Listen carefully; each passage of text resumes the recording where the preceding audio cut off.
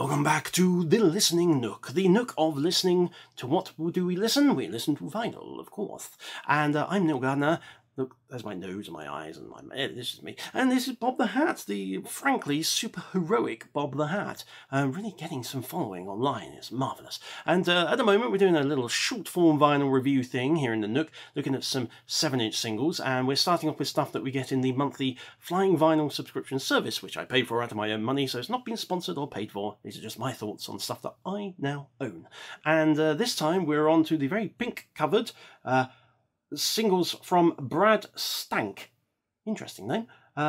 Interesting guy. Interesting voices. So here's the front cover. Here's the very pink back cover. And inside we delve via the traditional white inlay sleeve to a little bit staticky, this one. Might have to de-static it. A little bit of traditional black vinyl. So whilst I put that one away, let's have a quick listen to some BRAD STANK.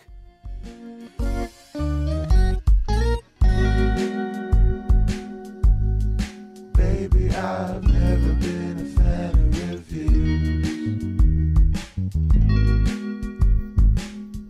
but baby, I'm a fan of everything that you do.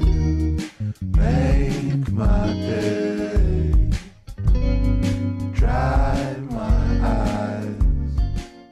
She took me to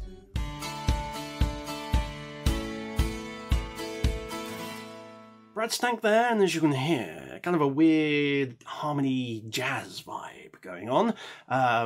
Bit of a kind of a lower key Prince thing in my ear. Very good, I like it. Interesting, different, gentle and sweet. Can feel a bit sinister at times. There's a lot of emotion, a lot of stuff going on in this single.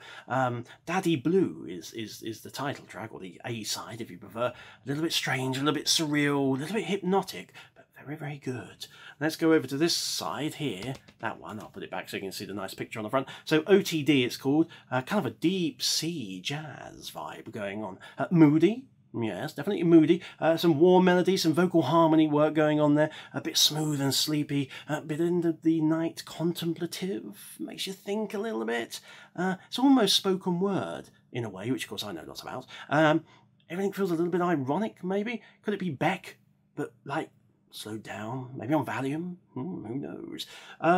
Yeah, BRAD STANK. Mysterious, jazzy, weird, vibey.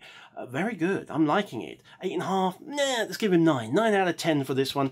Beautiful stuff. Very unusual. Wasn't expecting this in amongst all the others. Fantastic. So that's it from the Nook right now. Told it would be short and form and vinyl. So there you go. I've been Neil Gardner. He's been Bob the Hat. He's been BRAD STANK. And we'll be back very soon with more vinyl reviewing from the Listening Nook. Bye!